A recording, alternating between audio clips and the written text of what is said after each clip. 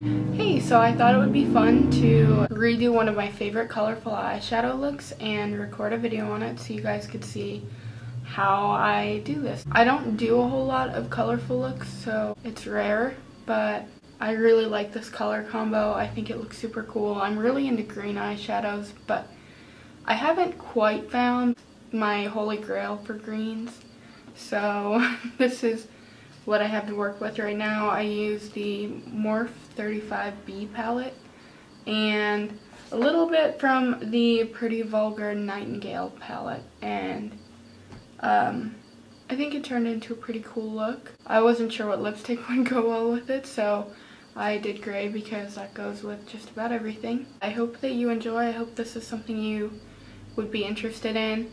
If you'd like to see any other color combos, I can try my hand at them. I'm getting better at colors, so I might be able to do whatever you'd like to see.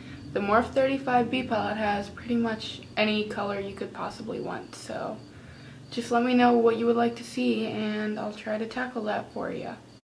I'm recording a voiceover this time because I was doing this really quick one day and didn't really have time to do the whole shebang and setup, so easy voiceover this time. Side note, sorry you can hear every squishy spitty sound that my mouth is making. Alright, here I'm using the Tarte Shape Tape Concealer in Porcelain Beige. The concealer is really just to give the eyeshadow something to stick onto. Technical difficulties there for a minute. This is the Morphe 35B palette. I say Morphe, I know it's supposed to be Morphe, but I think that sounds ugly, so I say Morphe. Here I am using the lightest color. It's Ziggy, and it's just kind of like a light seafoam green. I'm just putting that all over my eyelids in kind of a circular shape so that it gives a foundation for the darker colors to lay on top of. Okay, now that I'm like listening back to the voiceover, I don't think that's a squishy spitty sound. I think that it's something about how my mic is moving. I'm like using the mic on my earphones, so I blame that. It's not my mouth. I'm not gross. Well, I am kind of gross, but not in that way. Okay, so I'm just doing the same thing on the other eyelid. Yeah, not really much to say there. It kind of speaks for itself.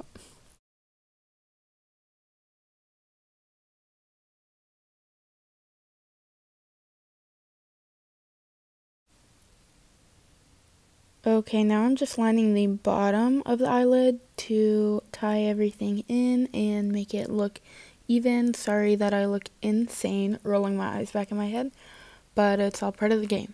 Okay, now I'm going in with a mid-tone color, and that is the color Ink, also from the Morphe 35B palette. It just kind of segues in the darker colors, I guess. If you can't tell, I still really have no idea what I'm doing when it comes to explaining what I'm doing. Like, I know what I'm doing in my head, but when I have to tell other people what I'm doing, I have no idea. Okay, here I am going in with what I thought would be my darkest color. It is the color Forest, also from the Morphe 35B palette. It was not dark enough. It's supposed to be like a dark forest green, but it didn't really work out the way I was expecting, so you can see me here going in with some black. It's kind of blunt and dark looking, but it ends up looking pretty good at the end. Yeah, I just wasn't getting the contrast I wanted with the green, so I had to make an executive decision and put in something super dark.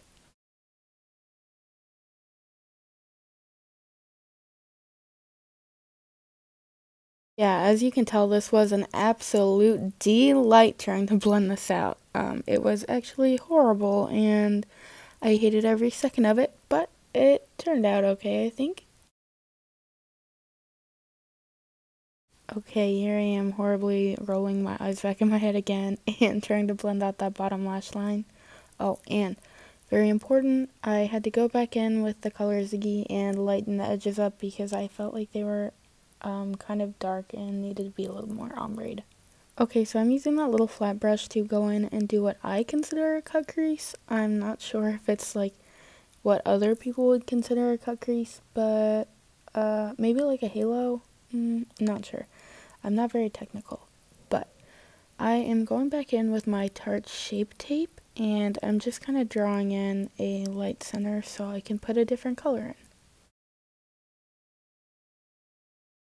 I think this is one of the most nerve-wracking parts, like maybe even worse than doing a wing, because I'm always worried that the inside circles are going to be different shapes and it's going to look crazy, but usually it turns out okay because you can blend it out like I'm doing here, and it usually helps kind of even things out.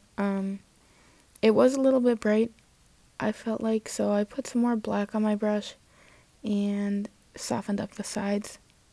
I never really know what to say during voiceover, so I'm kind of like awkwardly sitting here hoping that I'm explaining everything okay, but I'm not really sure. I feel like talking during the video is easier, but editing sucks.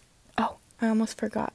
The green color that I'm using is apple cider, and the black color that I'm using is pebble, and they're both from the Morphe 35B palette.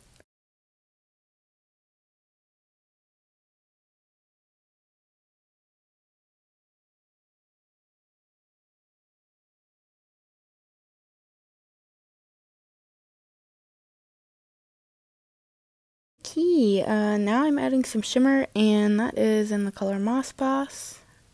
Here I am using my Pretty Vulgar Nightingale palette, and I'm using the color Break Free to highlight my brow bone and my inner corner. Oh, this is my holy grail of kohl eyeliners. It is the Pixie Endless Silky Eye Pencil, and it's in the color Black Noir. Did I say that right? I'm not sure. Sorry that you guys have to watch me stick a pencil in my eye, but it's very important to the video. And here is my current felt tip eyeliner. It is the Ico London I Do Liquid Eyeliner in Carbon Black. What a funny, punny name. If you've watched any of my other videos, you probably already know the drill on how I do my eyeliner. I just draw a line coming from the outer corner, straight up, then a line diagonally connecting to my lid, and then I color it in and I tweak it if it needs tweaked, but usually it doesn't because I am perfect in everything I do. Here I have the Thrive Cosmetics Liquid Lash Extensions Mascara in Bryn Rich Black. If you watched my last video, you'll know that this is not my favorite mascara.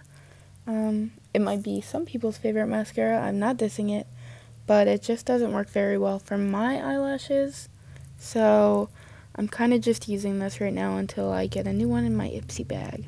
I will be putting on fake eyelashes in this video, but I always like to put my mascara on first so I don't mess up my fake eyelashes with a bunch of clumpy mascara. Okay, here is my eyelash glue. It is the Kiss Trip Lash Adhesive in clear. If you've never used fake eyelashes before, you just put a little bit of the glue on the eyelashes and shake it around, blow on it, and make sure it's dried and kind of tacky, and then just stick that bad boy on. A lot of people do use tweezers to help. Sometimes I use tweezers, but I kind of find that harder than using my fingers. I guess I can feel what's going on better if I use my fingers, but sometimes you need a tweezer to get in there and stick in the inner corners. Oh, also these eyelashes are from Kiss Cosmetics, and they're the Lash Couture Faux Mink Lashes in Mousse, and they look pretty good. Okay, I got this highlight in my Ipsy bag and I really love it.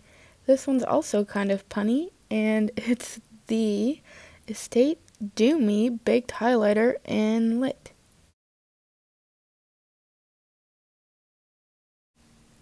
If you know me, you know that nose highlighter is my favorite thing. I think it's so cute and it pulls together every look so well. And lastly, I am using the NYX Liquid Suede Lipstick in Stone Fox. I know a lot of people have a bad opinion on NYX because it does kind of dry out your lips, but I like NYX. It's cheap, it's a pretty good formula, it goes on easy, it lasts a long time. The only drawback is that it is kind of drying, but I guess you get what you pay for, and when you're cheap like me, NYX is like a godsend. I also have every color you could ever imagine, so I love that.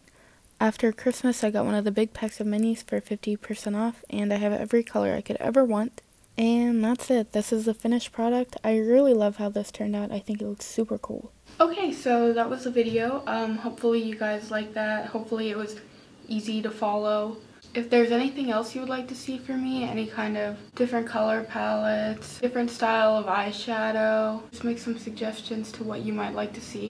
There's a few things that I've been thinking about doing, but suggestions always help. So just let me know what you'd like to see, and I'd love to try something new.